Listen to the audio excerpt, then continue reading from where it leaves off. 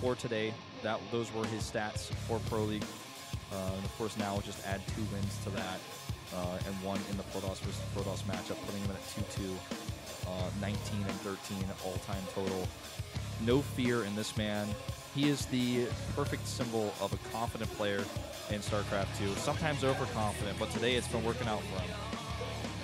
You see SOS over here, you know, getting ready, definitely shaking his hands, he's blinking his eyes. He's got to get everything on the line here because, you know, so far this season, he's not looking as good as everybody expected him to, and now he's up against PartinG in the playoffs. He's 2-6 so far, 2-2 for PvP, and maybe this is the matchup for him. Maybe he can pull it out.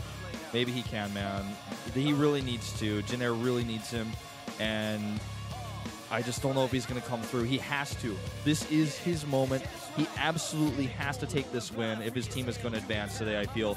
Let's go into our map. It's the King Sejong Station for our second Protoss versus Protoss.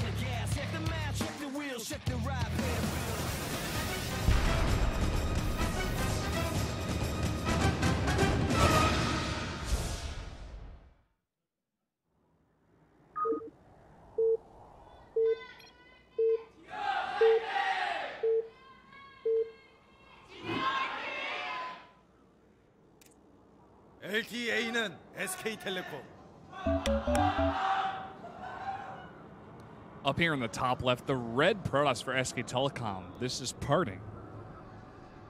Seems to be in a good mood today. And his opponent to the bottom right in blue for JINAIR Green Wings. It's SOS. Had a very, very tough season so far.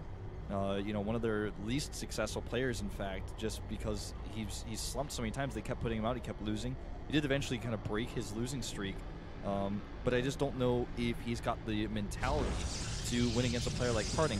PartinG didn't win that previous Protoss versus Protoss with an all-in or a timing. He just canceled his Dark Shrine, defended, then dropped 4 Zealots in the main base while attacking a third base, and the defense was lackluster. Then PartinG got massively ahead as a result. Yeah, I mean, to be honest, if you look at those two players, you see PartinG at a much bigger light, and we were saying before how Terminator was sent out there to snipe him, and it was very unsuccessful, to be honest. And, you know, PartinG just showing that he's the much better player, especially in that matchup. Now against SOS, who's been slumping a bit here, is SOS going to show a little bit of his previous flair? Is he going to come out with a really nice PvP here? Or are we just going to see another guy fall down to this guy, PartinG, who's just been looking so awesome so far? That's the question. I really feel like if I'm PartinG right now, this is probably going to be the game where I do an aggressive build in PvP, rather than play the game that I played the game before and just take a fast Nexus. You know, he basically DT expanded and then he canceled his Dark Shrine and just harassed instead, and took a fast third base. He cut the Colossi out of his build entirely, which is something we didn't talk too much about, but that's the composition of the two players that we saw. PartinG had the composition that worked for being aggressive and dying a third base. The build that Terminator went for could have tried to defend, but it would have been very difficult with his Colossi, and so PartinG just taking that lead compositionally as well for that game and how it played out. But I think that PartinG, if he wants to do a Blink Stalker timing on this map, or even go for Oracles to harass, it would be a good choice, because maybe right now SOS is thinking, wow, he's just really not going to be aggressive in PvP today. And I don't want to deal with that really mobile PartinG army where he adds a ton of gateways, takes the third Nexus, and starts harassing me. This is what PartinG does. Yeah, I mean, you think about PartinG, if you just think about the mind of a player right now, you think, you know, do I want to play him in the early game? Well, he could cheese me. He's a very aggressive player. He's a very aggressive personality. It's a very scary guy to play up against. Then you think about his later game in PvP, and you're like, well, I just saw my teammate get wrecked by that, and I don't want to face that either. So, you know, SOS has got to be feeling a little bit shaky here. I wouldn't fault him for that, definitely. Yeah, I agree completely. This probe will come over here, scout the double gateway of opening of his opponent, which he's also going for back at home. Difference being that he's decided to produce a sentry, so he's going to have faster sentry energy. Will also be able to have additional force fields out. And it looks more unlikely that SOS is actually just going to expand and take a Nexus here with how he's open. PartinG, on the other hand, has a few options. And, you know, as far as I can tell, PartinG is just now sending out his first scout. Goes into 2 Stalkers as his opening, so he's going to be aggressive with this. And we'll see how much pressure he wants to really commit to, because against the fast Nexus opening that we're going to see from SOS here, this could be really, really good for PartinG. It's going to tax the micro of SOS quite a bit. Yeah, I mean, we see SOS producing right now 2 more sentries, so definitely, as well as throwing up that Nexus, going to be very defensive here. PartinG, all we see so far is those 2 Stalkers coming out. We see another one being built right now. Third gateway too. I think he's really just going to do that 3 gateway pressure build, which is almost the direct counter to what SOS is doing right now, because he's trying to take a really greedy Nexus. He is starting his robotics, and that is key, because the Immortals will be what either saves him or he will not have in time, and that will cost him the game. That's his saving grace in this game. Mothership Core already starting to take some hits. He cannot afford to lose that either. That is so critical here. And PartinG is just going to walk up the ramp and start making pylons. Of course, here, excellent. He doesn't get the probe up there. Yeah, he does not get the probe up there, and that Stalker is going to go down. This is what you got to do with these sentries, but that Nexus is probably not long for this world. I mean, he does have this robotics coming up as well.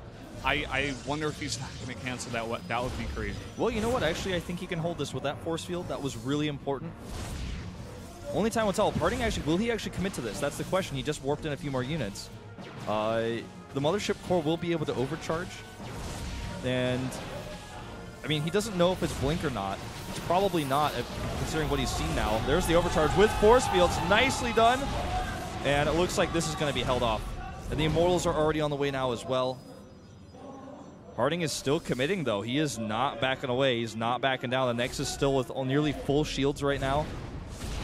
And here we go. Force field is perfect. Yeah, perfect force field. It seems like he wanted to try to rush up that ramp, but he's not going to get it. He throws down a time warp as well, but like you said before, with the Immortals coming out here, SOS actually looking pretty good on the defense so far. Just playing this defense right now very, very well, and PartinG with the very good aggressive timing just doesn't seem like it's doing so well so far. I mean, if he were on the low ground, he would have been dead. There would have been no force fields. He would have had no chance, and the game would have been over. But on the high ground, like it was stayed patiently. And made sure he did not miss any forces, not allowed any pylons made on the high ground, then that's what he needed. This game isn't over yet by any means, because PartinG still has a lot of Stalkers, but the Nexus is, at least for now, held, and he has extra mining from it. He needs to actually buy more time, though. The force field here, beautiful by PartinG, is actually going to cut that Immortal off from fighting. He's going to start picking off these units. PartinG is just leading a clinic on force fields today. Second Immortal shows up. Can he get the Nexus? It's getting very low. Gets a nice force field on the ramp. He's going to be able to pick off that second Immortal. That is so huge with how many Stalkers he has. And now with that Nexus really low, PartinG with a bigger army and only 1 Immortal right now for SOS. This is so aggressive. It looks like PartinG going to do very well so far. Well, looks like it, but the Immortal falls here, and now PartinG just has the better Stalker count at 11-5. There's the second overcharge on the Nexus, but this allows PartinG, of course, to go into the main base because there's no more sentries. PartinG, can he be stopped? It looks like today the answer is no. Goes into the main base, finds that Immortal, starts to target it down. The crowd is going crazy. The crowd is going absolutely insane. That Nexus is just not going to stay up. This Immortal trying to micro his best, but against PartinG's micro, how can you possibly take it out? And now more units being made by SOS, but you see the look on his face. He is crushed. He is, man, and his team is too. GG. PartinG, 3 wins in a row. 3 wins in a row, and he is having the time of his life right now, beating 2 Protosses in a row. Took out a Zerg earlier, and the crowd is chanting his name. The crowd is just absolutely on this guy's side right now. Like you said, 3 in a row. The force fields that we saw were so perfect, and SOS had a big problem. His army was stuck in between the Nexus, on top of that, unbuildable plate, that area in between the Nexus and the ramp, where he wasn't able to branch out and get a concave, whereas PartinG's units were constantly at an arc, always attacking, always doing damage, and he had his Stalker count was so high, the Immortal needed to basically be isolated, constantly doing damage, away from PartinG Stalkers somehow, some way. And when he